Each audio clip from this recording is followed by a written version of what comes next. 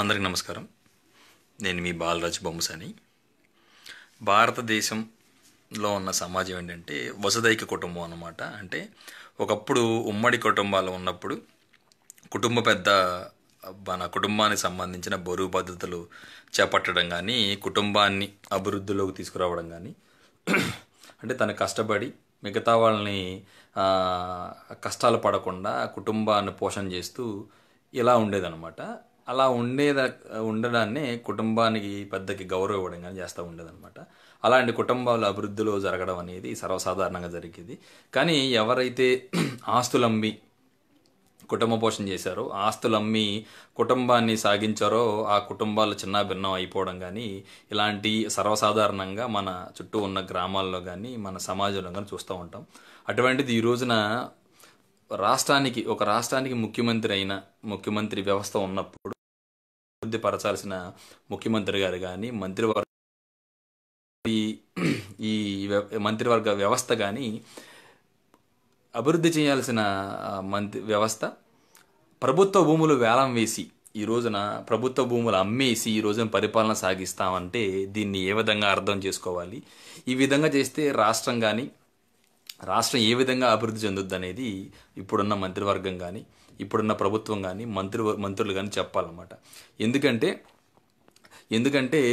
ముఖ్యమంత్రి గారి మీద ఉన్న నమ్మకంతో, ముఖ్యమంత్రి గారి తెలివితేటల మీద ఉన్న నమ్మకంతో ఈ రోజున రాష్ట్ర ప్రజలందరూ ఆయన ఓటేసి గెలిపించినప్పుడు, ఎందుకంటే చదువు విషయంలో, తెలివితేటల విషయంలో అభివృద్ధి చేస్తాడన్న నమ్మకంతో ఆయనకి అధికారం అప్పచెప్తే, ఎందుకంటే ఆయనకి తక్కువ టైంలోనే ఆయన సొంత కంపెనీలని అభివృద్ధి పరిచిన ముఖ్యమంత్రి గారు, దేశంలోనే ఒక ధనిక ముఖ్యమంత్రుల్లో ఈయన కూడా ఒకడైనటువంటి ఒక ముఖ్యమంత్రి గారు ఈ ఆస్తులు అమ్మకుండా ఎందుకు పరిపాలన సాగించట్లేదు అనేది ప్రజలకు చెప్పాలన్నమాట. ఎందుకంటే ఈ రోజున ముఖ్యమంత్రి గారు చెప్పేది ఏంటంటే, ఏం చెప్తున్నారండి, ఆయన గత ప్రభుత్వం తప్పులు చేసింది, అందుకే ఈ రోజున మేము ప్రభుత్వ భూములు అమ్ముతున్నామని చెప్పి ఒక వాదన వినిపిస్తూ ఉన్నారు. నిజమే, ఒప్పుకుందాం, గత ప్రభుత్వం తప్పులు చేసింది,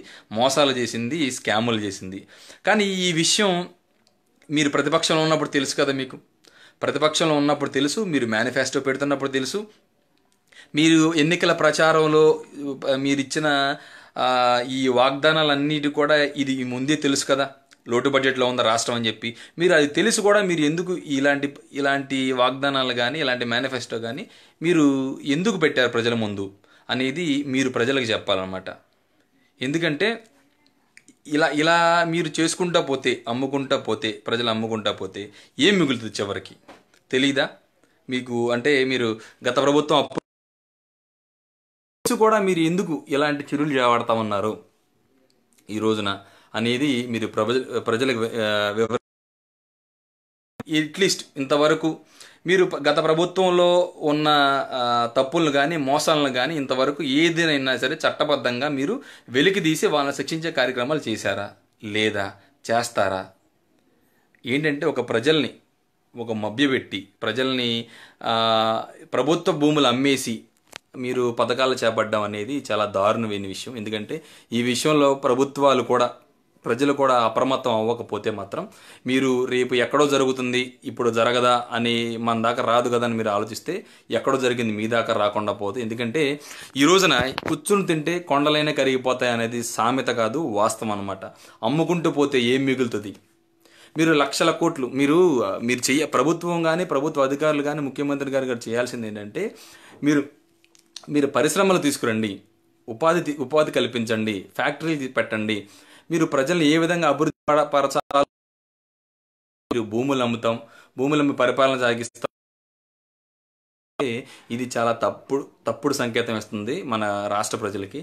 అంతేకాదు, మీరు లక్షల కోట్లు మీరు సృష్టించవచ్చు, కానీ ఒక గజం నేల కూడా మీరు సృష్టించలేరు అనమాట. ఒక గుప్పెడు మట్టిని కూడా మనం తయారు చేయలేం.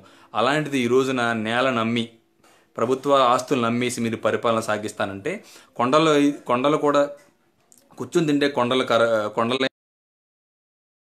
ఏమిటి గుప్పుడు మట్టి కూడా మిగలదు ప్రభుత్వ ఆస్థానం అనేది. అందుకే ఏంటంటే పెరుగుతున్న జనాభా అవసరాలకు కానీ పెరుగుతున్న అవసరాల రీత్యా మీరు ఈ నిర్ణయాన్ని వాయిదా వేసుకుని ప్రజల భూమిని ఎవరైతే ప్రభుత్వాలు ఉన్నాయో ప్రజల ఆస్తులకి ప్రాణాలకి ప్రభుత్వ ఆస్తులకి ఒక ట్రస్టీగా ఒక సంరక్షదారునిగా ఉండాల్సిన ప్రభుత్వం ఈ రోజున భూములు